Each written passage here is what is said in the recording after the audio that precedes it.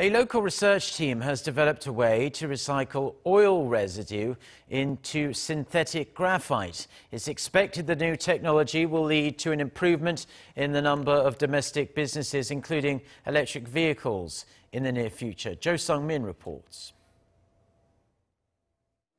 The Korea Research Institute of Chemical Technology announced that it recently developed a technology that can produce synthetic graphite out of petroleum waste. Synthetic graphite is considered to be one of the most useful resources in manufacturing electronic products and appliances, since it boasts a high conductivity rate for heat and electricity.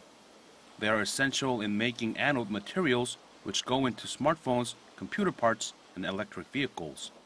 The team says the technology works because it found a way to produce petroleum pitch.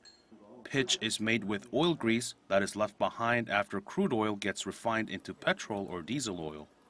Making pitch requires highly advanced technology, and until now, most nations, including Korea, had all relied on imports from the US, Japan, and Germany. Among them, Korea has been one of the biggest importers of pitch and anode materials.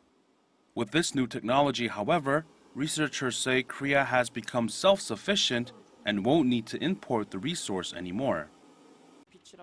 Pitch is an irreplaceable resource when making graphite and carbon fiber. It melts under high heat and can transform anything into powder.